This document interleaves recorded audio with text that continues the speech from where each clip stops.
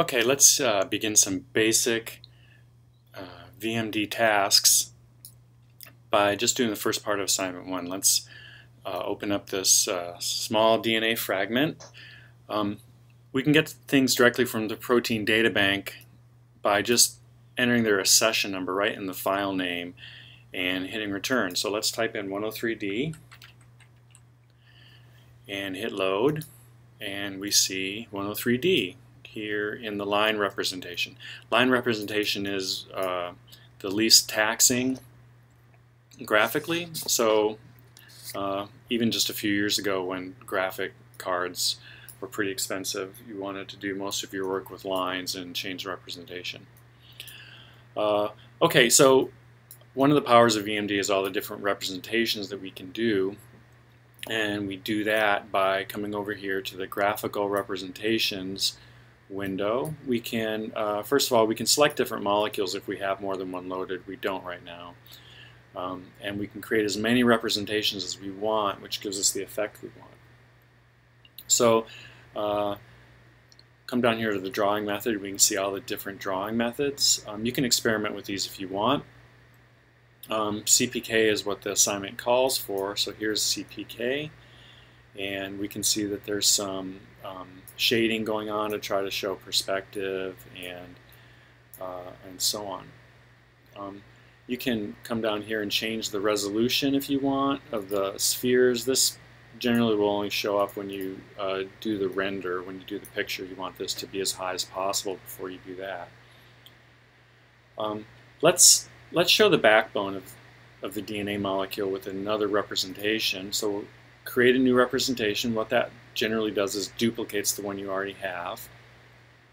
And let's do a ribbon or a new ribbon.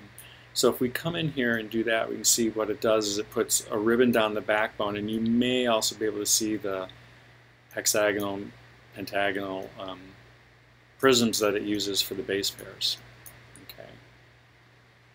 See them in there a little bit and see how they fit in with the CPK.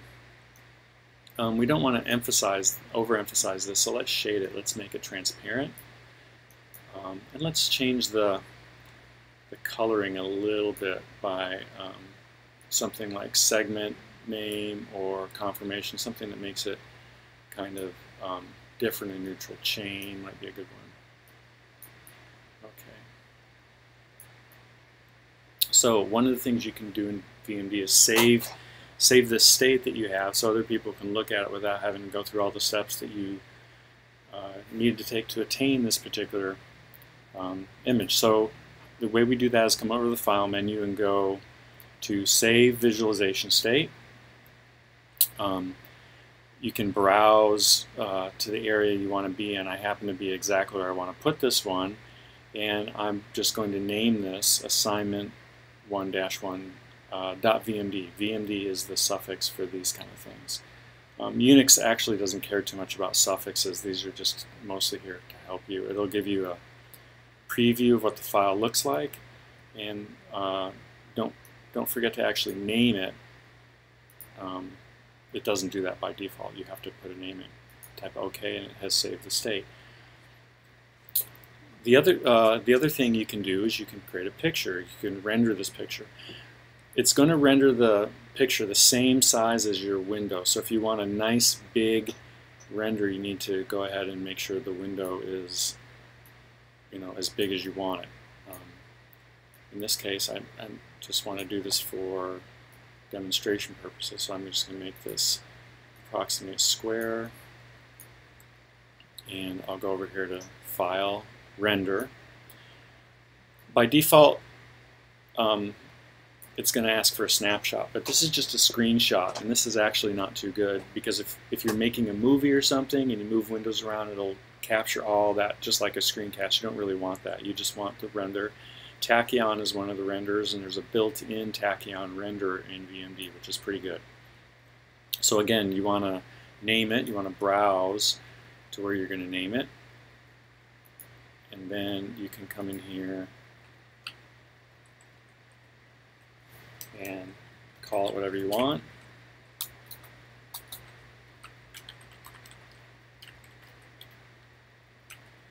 The default suffix is the TGA, which is kind of like a TIFF.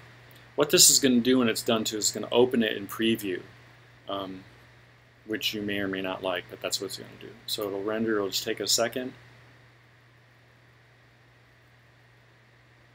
And it should have opened it, but I guess, let's see what it looks like here.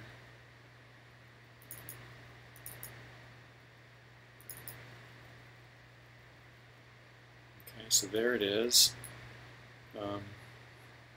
It's going to be pretty much exactly the same size and everything. It should look the same. And if you're happy with it, then you can be done. And of course, you can make other ones if you want to. So that's it. That's the first part of the first assignment. Hopefully we'll do more of these as maybe part of the key so everybody can see what you have to do.